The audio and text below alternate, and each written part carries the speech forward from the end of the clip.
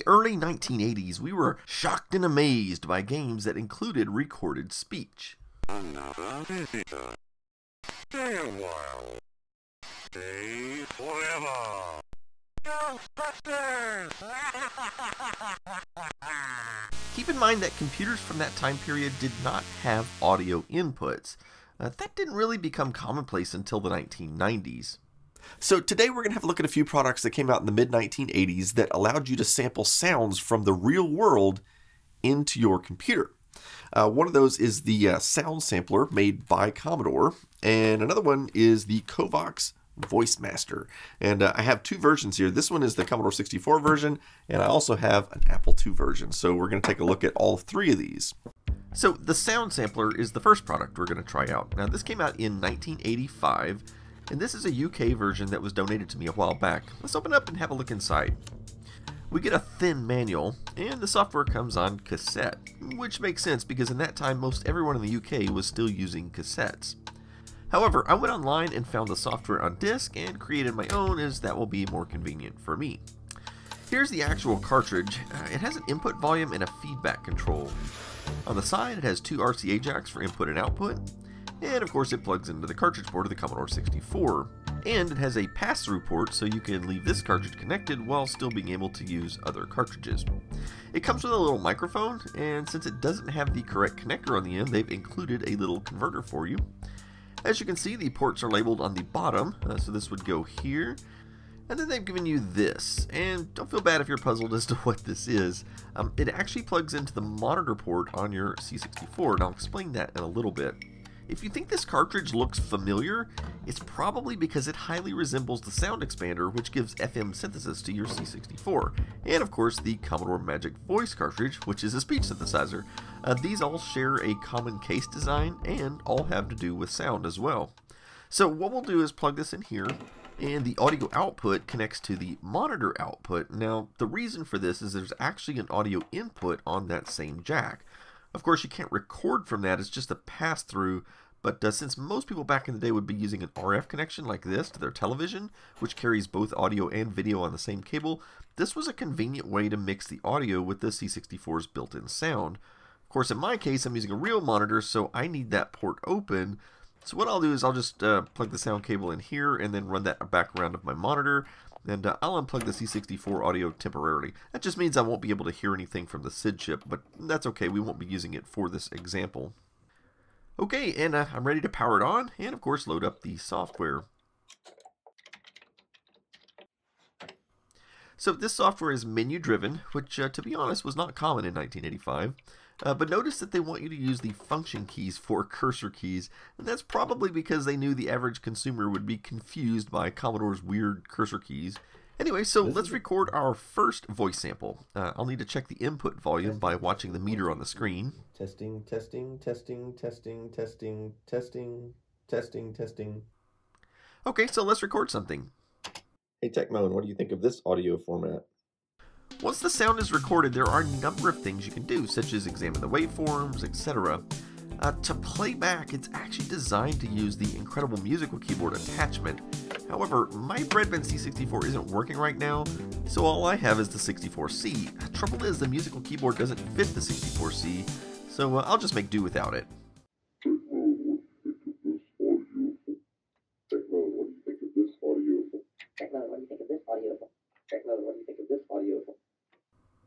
So let's record something more interesting.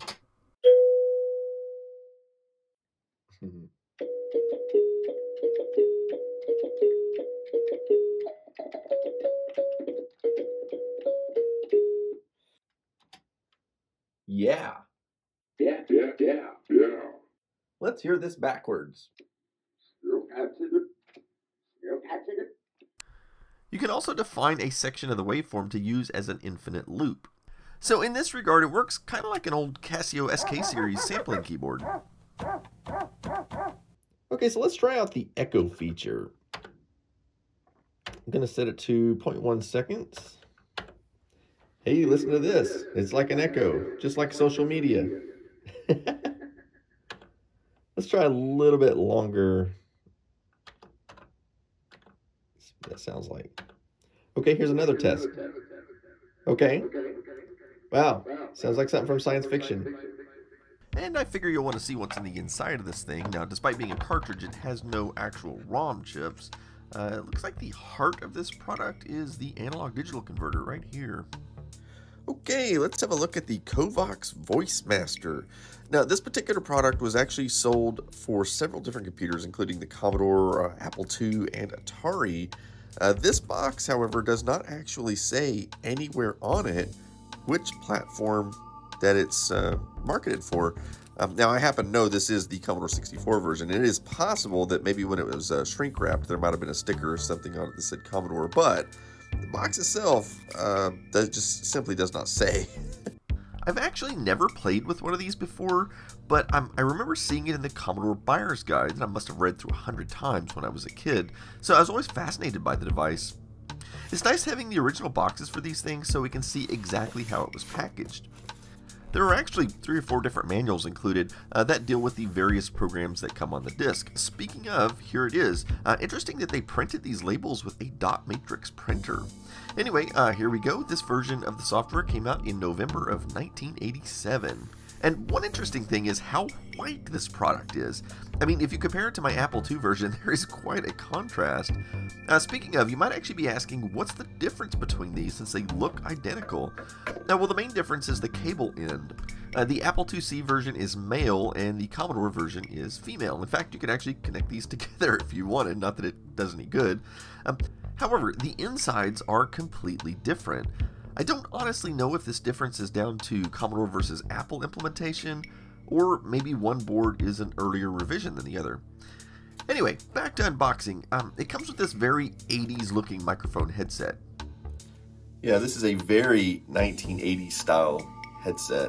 I haven't worn anything like this in quite some time. Yeah, there we go. Now, this is kind of flimsy here, but yeah, very 1980s.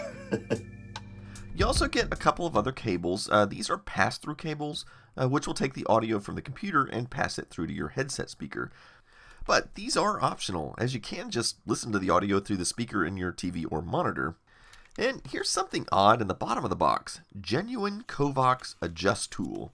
This looks like somebody just cut the handle off of a fork or something. I'm not sure if this is a joke from the previous owner or if this really came from the factory. Anyway, the idea is there's a little potentiometer recessed in the box, and this fits in there and can turn it.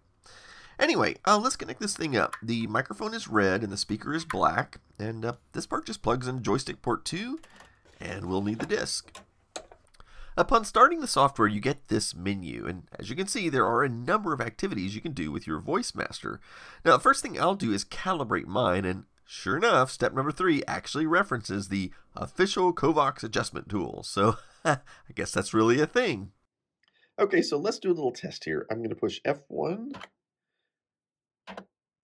This is a test of the Covox Voicemaster 1, 2, 3. Okay, now we're going to push F3 to play it back.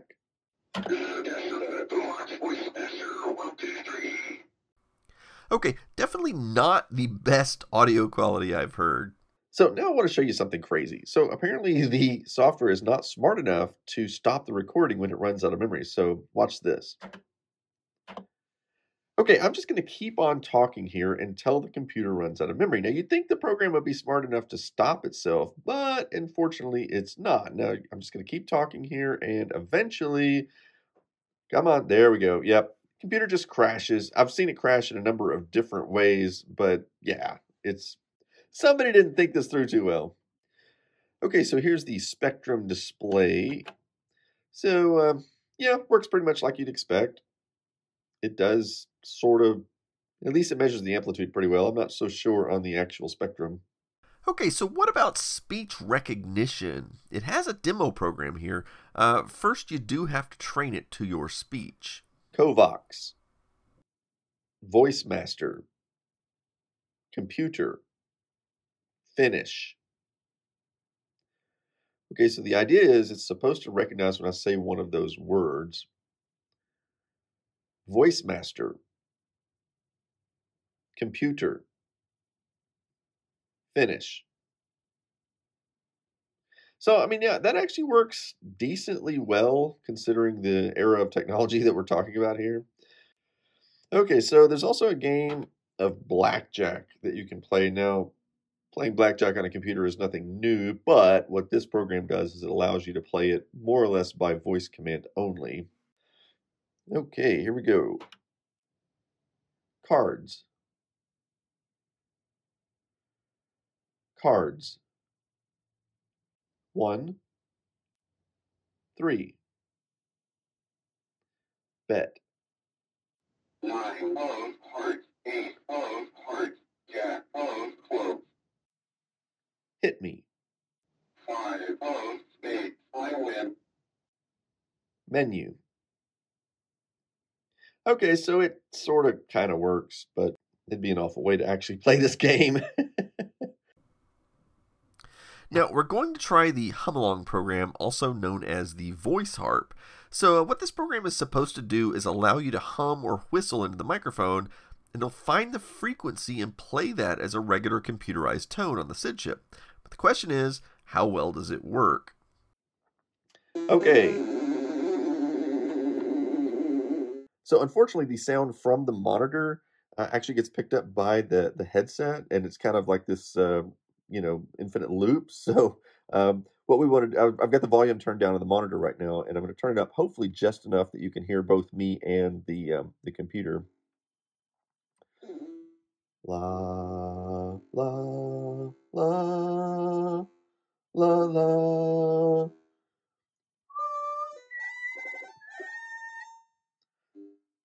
Da da da da da da dun dun dun dun. So the problem is that there's a bit of a delay between the time I make the sound and the time the computer responds, and it's extremely disorienting if you're trying to sing. Not only that, but I'm not really a good singer. I don't really can't sing on key, so let's try somebody that can. Okay, my daughter has agreed to sing for me, and what I'm going to do is record the sound from the computer directly into the Zoom recorder. That way we won't hear it during the recording. Then we can see how closely it resembles what she sings. What goes like this, the fourth, the fifth, the minor falls, and the major lifts, the baffled king composing, hallelujah, hallelujah, hallelujah, hallelujah, hallelujah. Okay, so I'm going to have to say that the voice harp is pretty useless. I think it's more or less just a gimmick, and I don't think anybody could do anything particularly useful with it. So let's move on and play around with the Composer. Now this software is supposed to allow you to hum or whistle a tune, and it will translate that into musical score. So, at the menu here, we'll select Record. La la la la la do do do do. So one problem I noticed right away is that it doesn't really take tempo into account very well. I mean, it sort of does, but it's just not really working properly. You'll see what I'm talking about. So we're going to play back what I just recorded.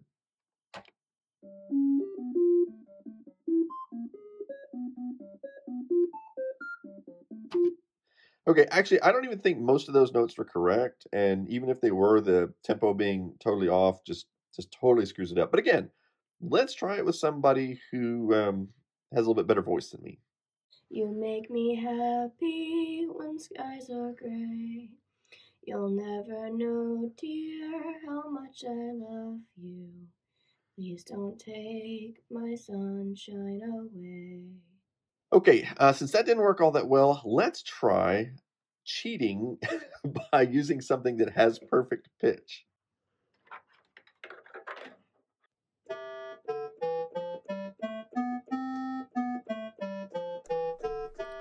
That was a C major scale, so most of these notes are correct, but it identified the wrong octave for most of them, and thus, when you play it back, it sounds nonsensical. I think it's safe to say that the musical capabilities of the Covox are pretty useless.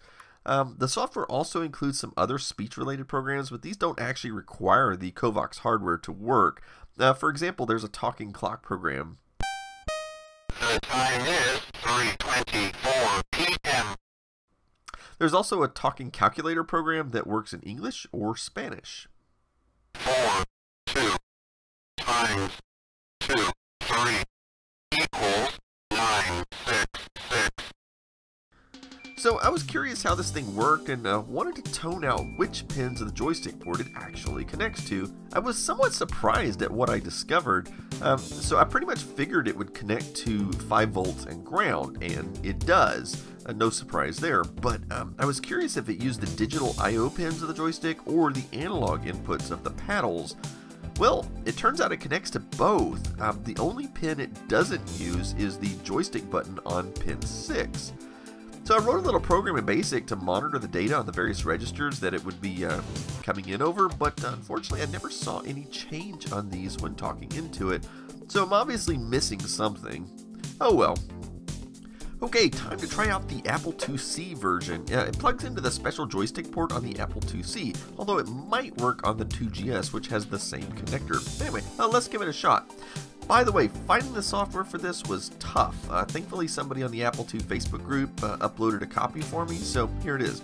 I'll use the same headset from the Commodore version as it's the only one I have. So it appears it is loading a version that is customized for the Apple IIc. And we get the same little intro voice as on the Commodore version. And the menu looks pretty similar to the one on the Commodore, most of the same features. Let's try making a recording. Okay, so this is a test of the Apple IIc version. Okay, let's play that back. Okay.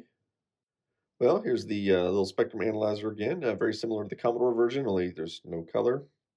So there's no voice harp on the Apple II for obvious reasons. It has no dedicated sound chip, but it does have the composer. So I'm going to do the same test here with the keyboard. And I think it works about as crappy as the Commodore version. So let's play that back. Yeah, well, I did notice there was a demo file on the disk called Vivaldi, so presumably somebody at Covox made this. Let's give it a try.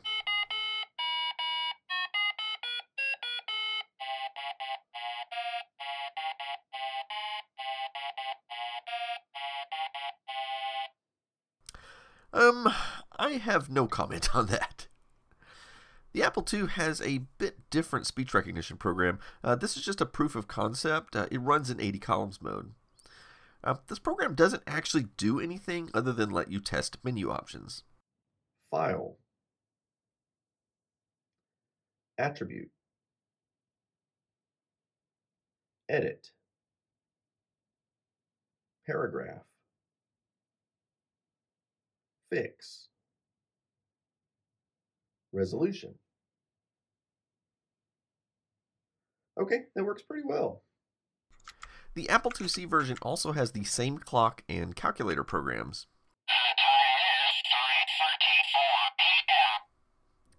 But now I'm kind of curious if this will run on a Laser 128, since it does have that same joystick port that the IIc has. Now, one thing it does differently is it asks if I have a Soundmaster. Now, keep in mind, that's a different product from the Voicemaster. Anyway, we don't, so I'll say no. And this is interesting. It has actually detected that it's running on a Laser 128. So the folks at Covox actually took the laser into account when designing this. Covox presents Voicemaster. Anyway, I'll do a quick test to see if it really works. Testing on the Laser 128. Testing on the Laser 128. Well, I guess it works. Okay, so unfortunately these products are just maybe a little bit disappointing to me as far as what they're able to do. Some of the things they do pretty well, like speech recognition, that was never really fully utilized. But the actual sampling quality was pretty poor, and the sampling length, of course, is pretty poor. And of course, that was probably mostly to do with the limitation of RAM on these computers. Nevertheless, when I had my Commodore 64 as a kid, I would have probably loved to play with this just, as a toy. I mean, I would have probably spent hours playing around with it, so it would have had some entertainment value. That being said, I want to tell you a funny story. So I had an Amiga 500 when I was maybe 16, 17, and I got a sound sampler for it. I don't even remember which one it was, but it plugged into the parallel port. And one of the things I noticed that it could do is it could record pretty long samples because, you know, the Amiga had a lot more RAM and the samples were much more high fidelity than what you've seen on these products. And one of the things I noticed is it had the ability to reverse audio. So there was this episode of Doctor Who that came out in the 70s, but, you know, I'd seen it recently on a rerun, and the Doctor was talking to the Master through the TARDIS system, but he had to speak backwards. Yes, you can yet not that thing. And Joe was very perplexed by this. And so I got the idea to take the VHS tape I had of that, pull it into my Amiga 500, and then reverse it so I could hear what he was saying. And unfortunately, I was pretty disappointed because it turns out he was quite literally just saying gibberish. I thought maybe they had reversed the clip, you know, in the actual audio. Maybe he was really saying something, but he wasn't. But not too long after that, this episode of Red Dwarf came out called Backwards. And it was kind of the same thing. There was a lot of things in this episode where people were talking backwards and doing things backwards and whatnot. So I recorded several of these clips, and I was not disappointed when I played that one backwards. Take a listen.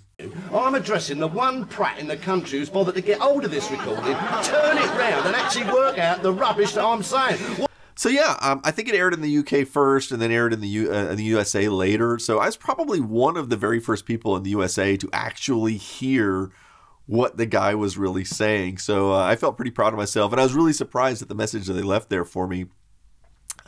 Anyway, I guess this wraps it up for the sound samplers. There's actually quite a few more of these out there, and as I accumulate them, I might do another follow-up video later showing some different sound samplers. But that's all for this one, so thanks for watching.